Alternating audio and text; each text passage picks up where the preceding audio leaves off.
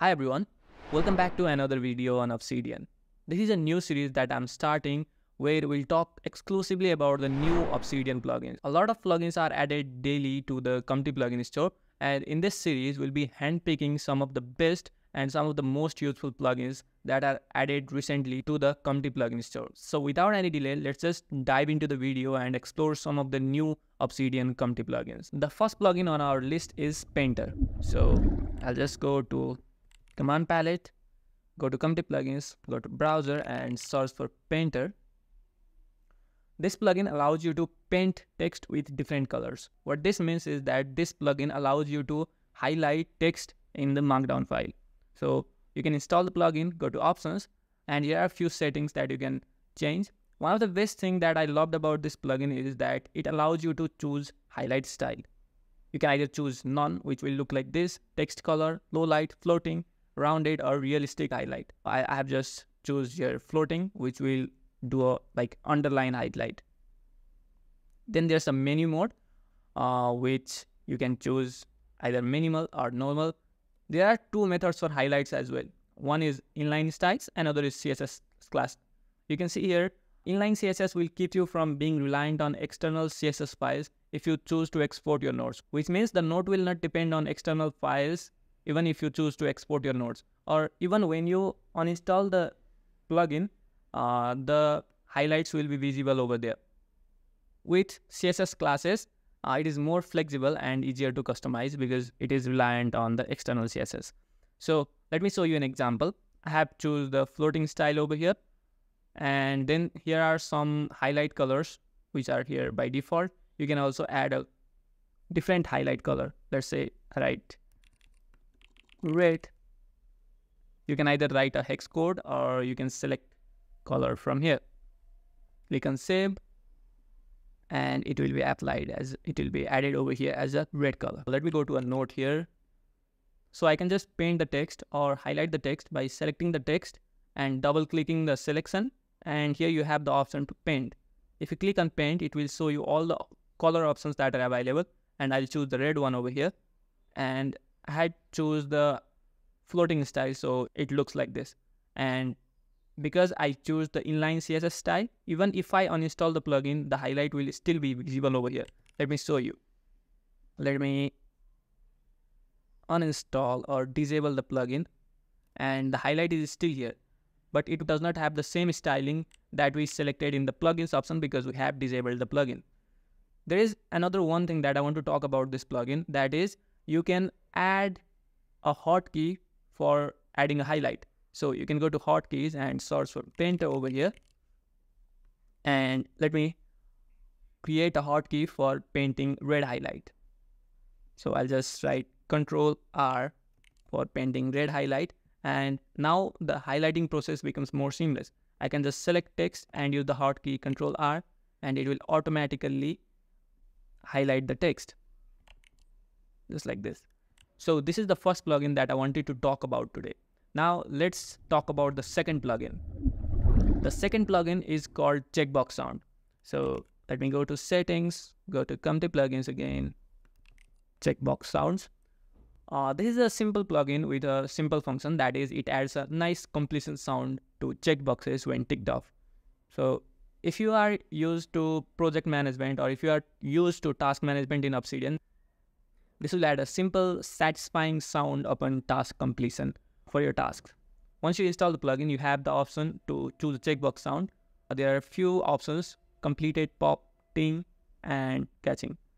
So I just like ting sound. So let me show you an example. Okay, so I'll just like checkbox, and I can just click on it,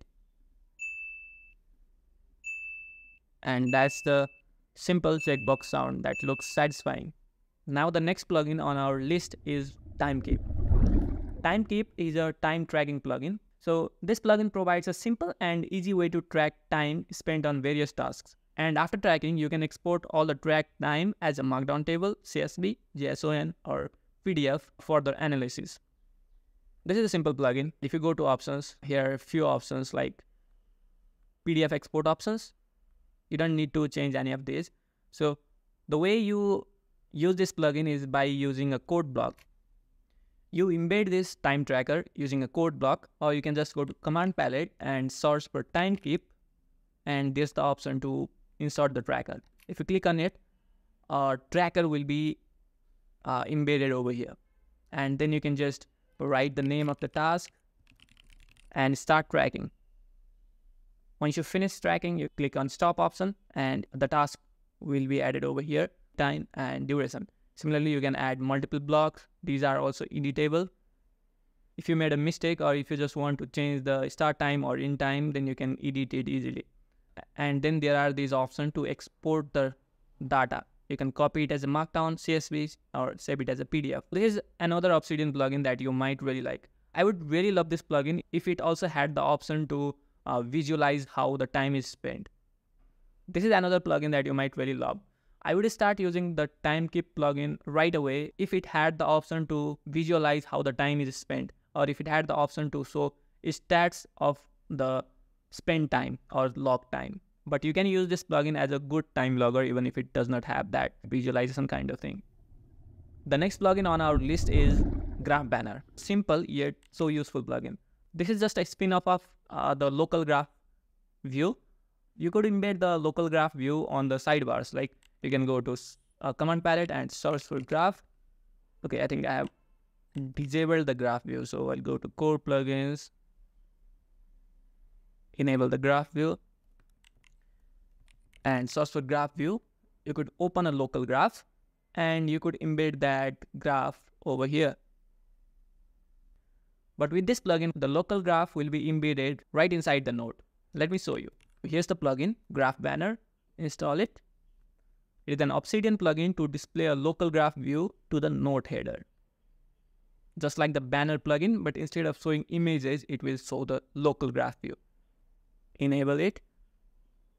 And let me just go back and reopen that node. And here you have the local graph view as a header.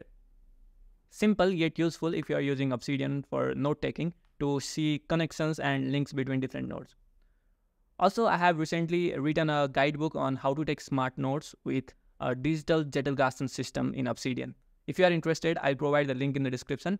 For the first 30 users, you can use the code FIRST30 in order to get 30% off during checkout. The next plugin that we'll talk about today is called as Templify. Templify is a closed source plugin unlike most of the other Obsidian community plugins. What this Templify plugin does is it allows your nodes to render in a different layout based on the template that you have selected with this plugin. So how do you use this plugin? You can go to command palette and search for Templify. And there is an option to create a new node using one of the set templates. I'll just create a new Eisenhower method. And this is a new node created with the help of Eisenhower matrix template. I can just write some tasks over here because this is used for tasks, right? This plugin is not doing anything new. This is just rendering the markdown in a set format. So if you go to this open in markdown mode, you will see that it's just a markdown file with different sections. And this is the markdown node. And if you go to Templify mode, this will look like this. Remember, this is just for writing. You can't just drag and drop these tasks from one section to another section like you would be able to do in other planners. So this is a simple Templify Eisenhower matrix. There are other options as well. Let me go to command palette and search for Templify. Let's say kernel template. And this is what it will look like. You can add nodes over here for kernel template. If you go to the markdown view, it is just a simple markdown file. One thing that I liked about this plugin is that you can embed this Templify node into any other node. You can go to options over here, and here you have the option to copy the Templify embed. I copied the Templify embed block from here and just pasted it over here. And now it's embedded into another node. You can see this is the Templify embed block that we copied, and in the preview mode, it will look like this. The next plugin in our list is called Power Mode, and it's just a simple fun plugin. I don't know why it's not working with my current world, so I'll go to another world and search for Power Mode over here. I already have it installed. And what this Power Mode plugin does is it makes the boring task of writing in a fun-filled game. So I'll just start writing over here, and you can see there's a booster over here, and the screen is shaking, right? And once you stop writing, the booster will also stop after a certain time period, which you can configure. If you just want to add some fun elements into your editor in Obsidian, then this is a really nice to have plugin. You can also configure a lot of options like intensity, shake time, combo time, the effects, like do you want particle effect, shapes, confetti, spark, like that.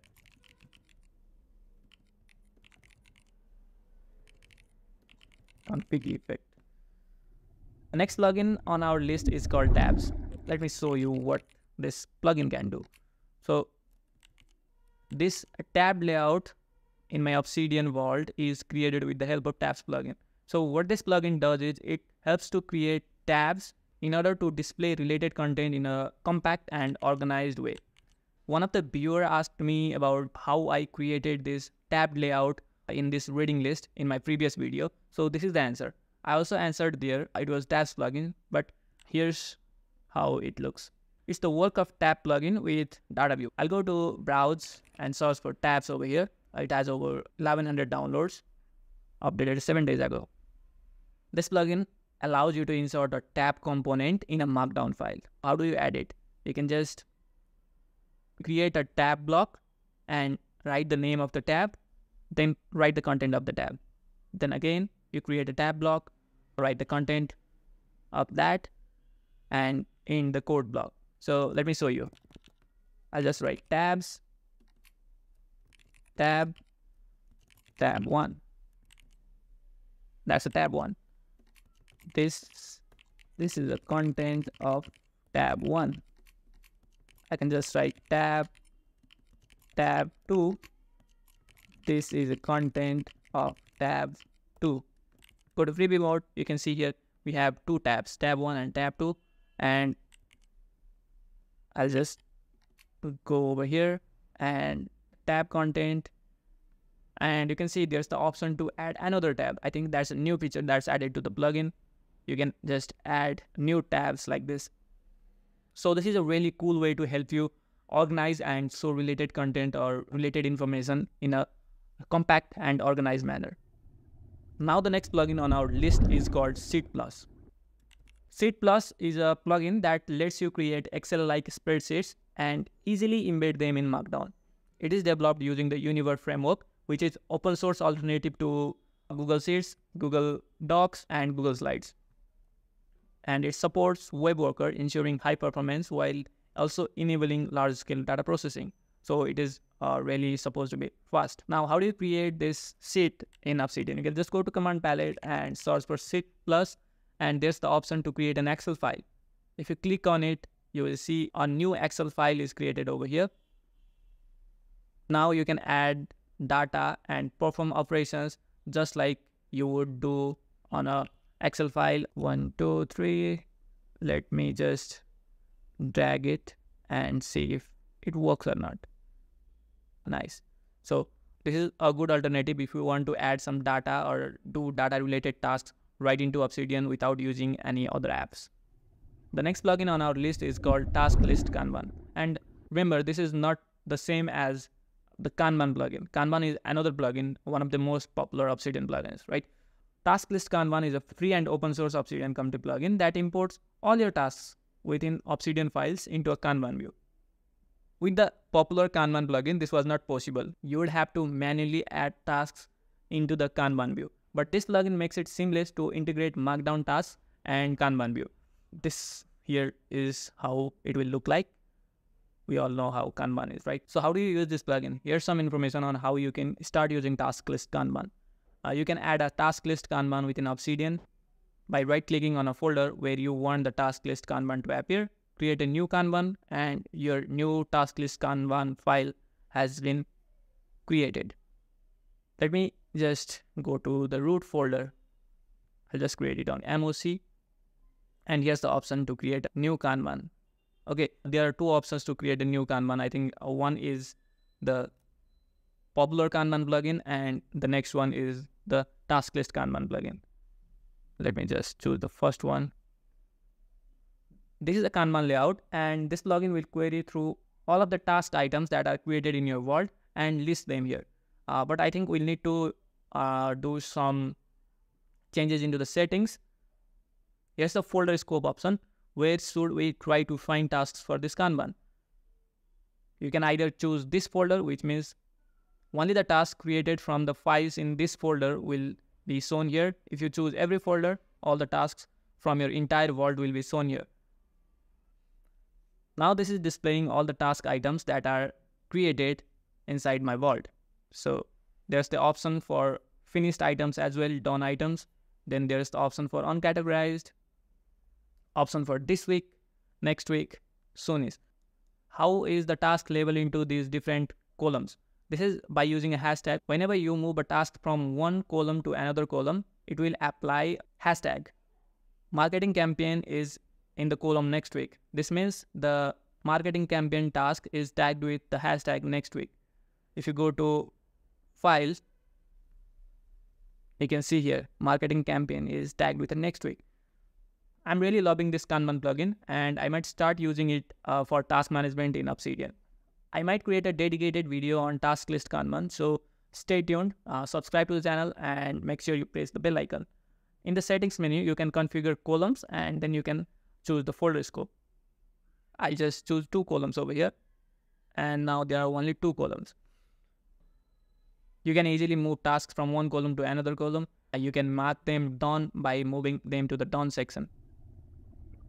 That is all for the first edition of new Obsidian plugins. I hope you found some valuable plugins that you might want to use in your workflow. If you found this video useful, please don't forget to like the video and subscribe to the channel, because I'll be coming with some cool Obsidian related content in the future. And also, if you want to support me financially, you can do so by Patreon or buy me a coffee link given in the description. Thank you for watching. Have a great time. See you again. Bye bye.